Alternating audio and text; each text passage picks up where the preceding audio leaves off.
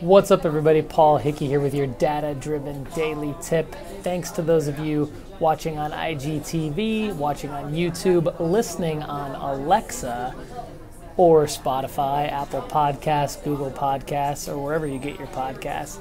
Today we're going to be talking about a little WordPress web design and development tip for those of you either developers or non-technical WordPress content managers out there who want to do a little bit more than just manage content. So a great tool that we use for a lot of particular types of clients is GoDaddy Managed WordPress Hosting. Now there's also Bluehost, there's also WP Engine, there's HostGator, there's various, probably dozen or so various managed WordPress hosts. Now of course there's reasons why you wouldn't want to go with managed, but one of the reasons why you would want to go with managed is because if you have a small team that doesn't have a lot of resources to spend on hosting support, you can get a lot of benefit out of a managed host that updates your WordPress core for you, keeps nightly backups, and it's very, very cost effective.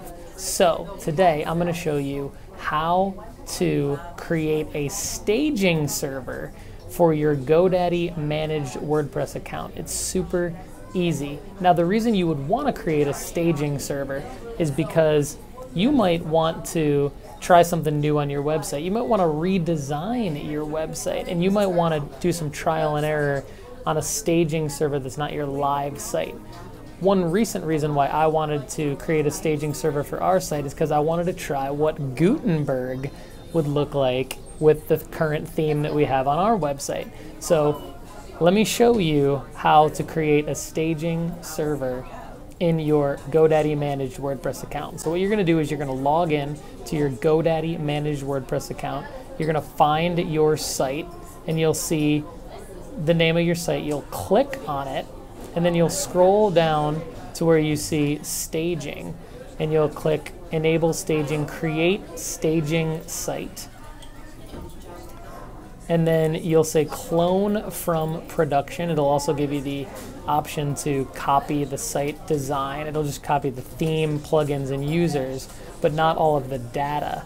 So I would recommend cloning from production. Then just click the blue create button.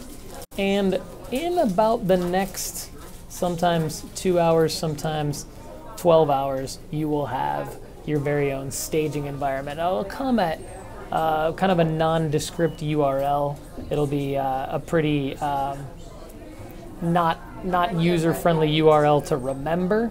So, but it'll be accessed through the back end of your managed host. So then every time you go back in to the same screen to access your website and you click on staging, you will see the ability to go directly into your WP admin of your staging environment and try some stuff out there. Hopefully this has been helpful for anyone out there who's a scrappy marketer looking for WordPress tips and looking to try some content or some design offline off of your live site. This is a great way to do it. Practice, practice, practice. Even though Allen Iverson didn't like practice, this is good so that you don't mess up your live website. Thanks again, everybody. For more information, check out dataoveropinions.com. There's great content there. And if you haven't gotten our Alexa skill, our Alexa flash briefing skill yet, go to datadrivendaily.com to add that to your Alexa flash briefing. I'm Paul Hickey. This has been your data-driven daily tip. Have a great day.